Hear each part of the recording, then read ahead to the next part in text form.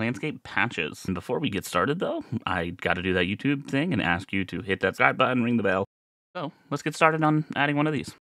Okay, so first step is open up plugins and make sure you have patches or patch enabled.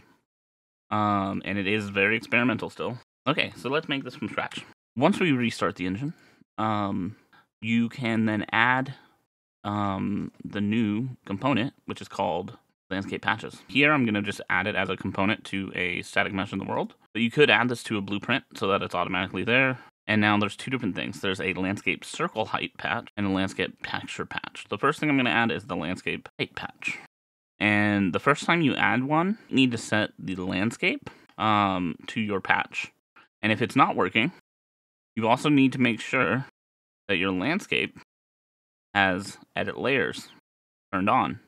So it automatically added it to the bottom of this, but we could move where this pivot point is if we need to, adjust it on our mesh. Say we add this to our, let's say, rocks, and it's slightly too high or too low. We could adjust this so that every time we place a rock, it perfectly blends into it. Now let's select the instance itself, and you can see it attempted to set the width and the radius and the fall off based on the size of the mesh. And yeah, and then we can say we're not happy with the automatic radius it gives us. We can edit that using radius and fall off. And then obviously the position it where we want. Select the instance. And now imagine you're building up a mountain area with lots of rocks next to each other. You could just do this, and then you don't have to come in here and manually do this for every single one.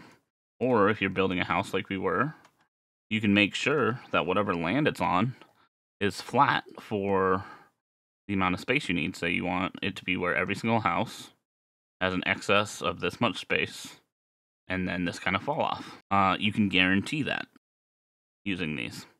Now, we're going to move on to the other component. So, let's delete that. And then let's add a texture patch, okay? So this one works the same exact way. You need to make sure the landscape is set and whether or not it's enabled. But it has a little more options, obviously. It still has all of your, like, the normal options. But this one works a little bit more like the noise in landscape, where you can set min, max, or if you're blending. You can also set the size here. And as you can see, it's in a 2D space because it's going to project our texture. So source, let's say texture asset, right? And let's just go noise. Okay, I have this little the low blur noise. It works, obviously. We can change the encoding here. So if we wanted it by world units, you can see the scale of it, right? So like the default that it was giving us was just too small to see the difference. A lot better than just placing it right in the world, right? So that's just, it saves us time and iteration overall. There are a couple more settings in here. Most of them are to do with how it's applied, and they do have different, like, snapping, but they're not really too much more than what I showed of. You can change height here, right? Like, this is the important part.